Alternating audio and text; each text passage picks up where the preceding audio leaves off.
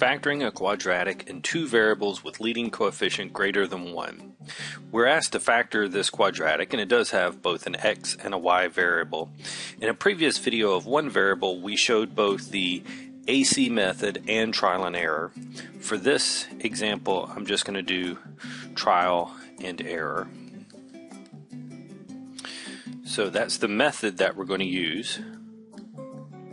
Now, we know the form, once it's factored, the quadratic is going to factor into two binomials, and the leading term in each one of those binomials is going to come from the leading term in the quadratic.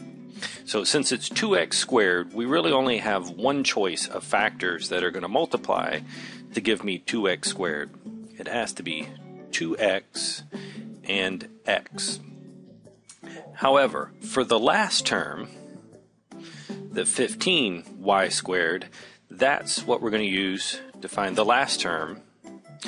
But we do have a couple of choices, because the 15y squared, we can use either a 1y and a 15y, kind of like we did with the 2x and x, or we could use a 3y and a 5y.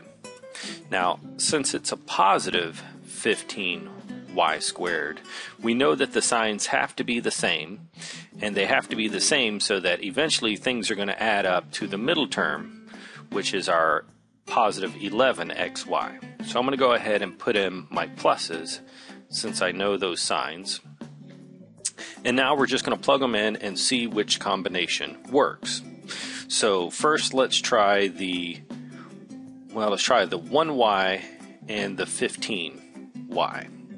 When we plug those in, both positive, the inner gives us a 1xy, and the outer gives us a 30xy. Well, those are not going to add up to the 11xy that I need in the middle, so I'm going to erase those and just assume that that was our error, that the 1y and the 15y didn't work for us. So let's try flipping them around, because that's also a possibility. We can try the 15y here and the 1y here, and now we get a 15xy, and on the outside we get a 2xy.